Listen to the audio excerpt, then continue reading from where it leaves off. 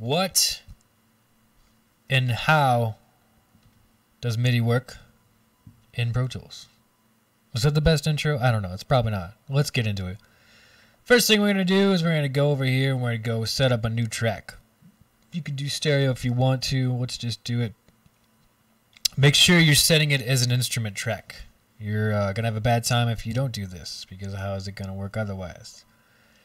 Next thing we want to do is we want to go ahead and take an insert. In this one we have stereo stuff. Let's go ahead and put the grand in. Now for this one, which is a free plugin, you're going to have to let it load. Because, you know, that's a plugin. Plugins do have to load. And there you go. You can see it says loaded down there. And now, oh, my keyboard's not working. Why is it not working? Oh, because you don't got it record enabled. Guess what? It's working now. The next thing we want to do is we want to use tempo to go along with the piano, because that's what MIDI is good for. And we're going to go ahead and create another click track. In one of the videos I showed you how to set this up. Real quickly, let's talk about that again. You saw me up here, click the tempo thing, this opened up. Click the plus. Tap T if you want to do tapped tempo. That means you can tap in your own tempo. We're just going to do a straight 120 to make it easy. And the click track is set up. As you can hear it, it's good to go. If you want to do something like 3/4 or anything weird like that and not make any money, you can change it here. I'd recommend against it because only 4/4 is popular. Alright, coming back into everything is set up. We're record enabled. We're record enabled for here. Let's get in it, and we're actually going to mute this click track just for the. I'm going to show you what's going on after.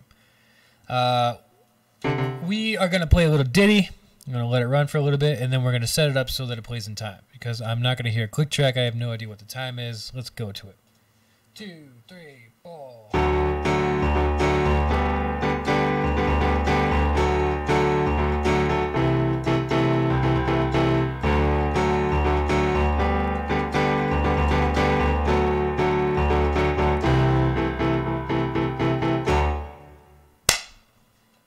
Boom. Beautiful. All right, let's see how that lined up with the click track. Perfectly, I'm guessing.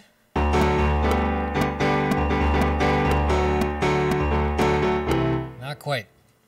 What do we do now? We've got a MIDI track that just does not sit in time. How do we fix it?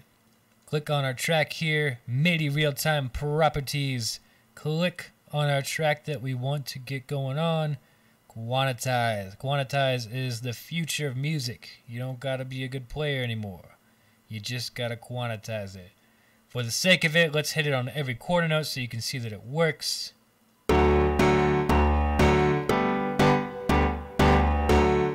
Guess what it does? Except I was not playing in a quarter note rhythm. I was playing in a 64th rhythm.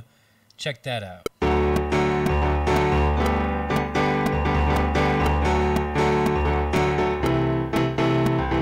Very cool. Now, we can do write the track here, so it's perfect, and we don't got to worry about that anymore. Now we have ourselves a perfectly in time MIDI track. Let's say that I messed up a note there, which is definitely going to happen at some point in my life. Not today, though. We're going to go down to Open in MIDI Editor. Look at this bad boy. Now we have our MIDI going on.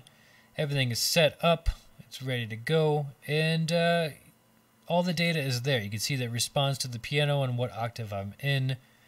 The numbers are here for each C that comes along. Now let's say that I want to change my bass note around. You know, I want this thing to work just differently. I maybe let's see, I'm playing in D, so let's say move it there. We'll move this one here too. You don't have to be too specific with this kind of stuff, because again, if I'm having a problem, guess what I can do? Go right back to the MIDI time event editor and put it back into rhythm, and let's give it another shot. Oh, just kidding. Need to move back where we're starting.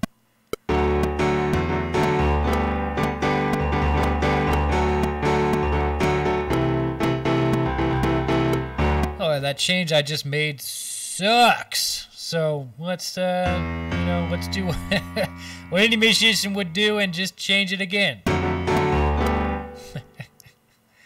You get the point. You can move Midi around anytime you want. I'm not exactly in the mood to write a song for you guys, but that's how it's done.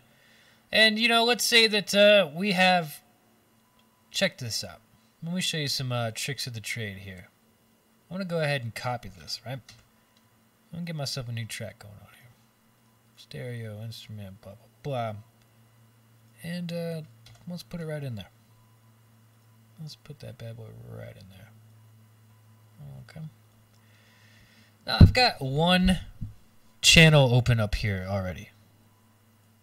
Let's say that I want to use that same MIDI grand, or maybe I want to have a master check. If you have like other instruments that can do, I've used Sample Tank before, where you can have one program open that has multiple channels. You're gonna take this bad boy right here, which I don't know if it does have anything, but you're gonna change this right over here. Again, open up instrument in your subcategories up here, and you change this bad boy to MIDI grand. Now dig this. Yeah, that's terrible, but it does work. And you can see that if I mute this here, I'm actually muting out everything I do. But here's the cool part. So let's get rid of this. I've taken this MIDI data, and I've already written this thing here. Oh, by the way, since we are out of time, guess what we can do? MIDI time going to 64. Boom, boom, boom, boom, boom.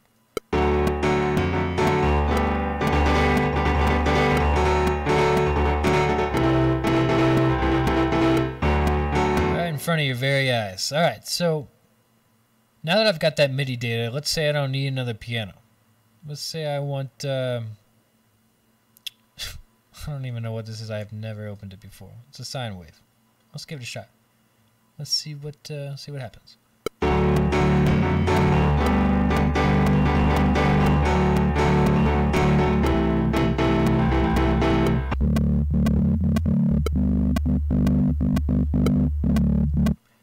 Guess what, dudes? I just writ 2 parts.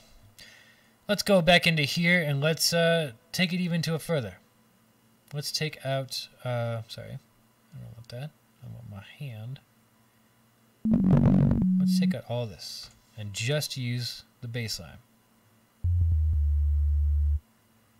Sorry, let's put these back because that is awful. And boom, boom. Check this out. Let me show you the tricks. I just wrote a bass line to something.